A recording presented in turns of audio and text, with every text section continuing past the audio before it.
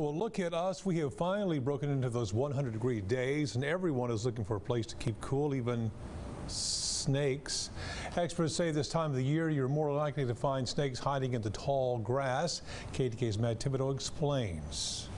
Just like us, when it's hot outside, the snakes also want to try and keep cool. It's around this time of year when we typically see them in tall grass and at night. They are ectothermic, which means that they get their temperature from the environment around them. So in the summertime, they will overheat in temperatures like this, just like we do. So that snake hiding in a pile of leaves or under a log isn't trying to sneak up on you. They're just trying to beat the heat, but you should still watch your step. You just want to be careful at night.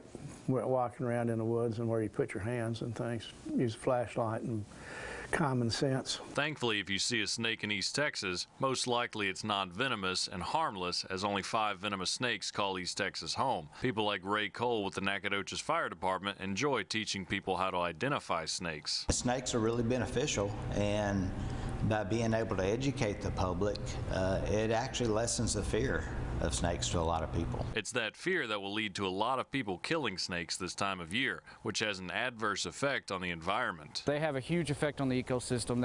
They also eat other things like locusts and crop destroying insects and stuff like that. So when you take out a snake, you're affecting the environment. So if you see a snake this summer, just let them chill. Matt Thibodeau, KETK News.